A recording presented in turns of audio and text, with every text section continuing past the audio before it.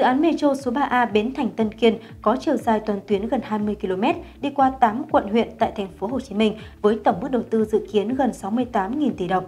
Dự án sau khi hoàn thành sẽ kết nối trực tiếp với tuyến Metro số 1 Bến Thành Suối Tiên, tạo thành hành lang vận chuyển hành khách công cộng hiện đại, xuyên tâm, liên kết khu vực Đông Bắc và Tây Nam của thành phố Hồ Chí Minh. Được biết, dự án tuyến Metro số 3A được nghiên cứu và tư vấn bởi cơ quan hợp tác quốc tế Nhật Bản JICA. Theo đó, JICA đề xuất dự án Metro số 3A chiều dài toàn tuyến gần 20 km, đi qua 8 quận huyện tại thành phố Hồ Chí Minh.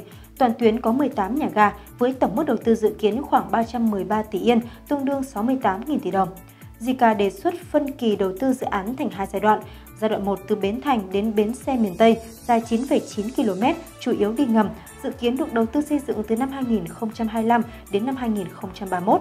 Giai đoạn 2 sẽ từ Bến xe miền Tây đến Depot Tân Kiên, dài 9,7 km, đi trên cao, đầu tư từ năm 2028 đến 2034. Hiện hệ thống đường sắt đô thị tại thành phố Hồ Chí Minh đã được chính phủ phê duyệt sẽ có 8 tuyến metro kết nối với tất cả các quận huyện thuộc địa bàn thành phố. Ngoài tuyến metro số 1 Bến Thành Suối Tiên đang xây dựng và tuyến metro số 2 Bến Thành Tham Lương đang giải phóng mặt bằng.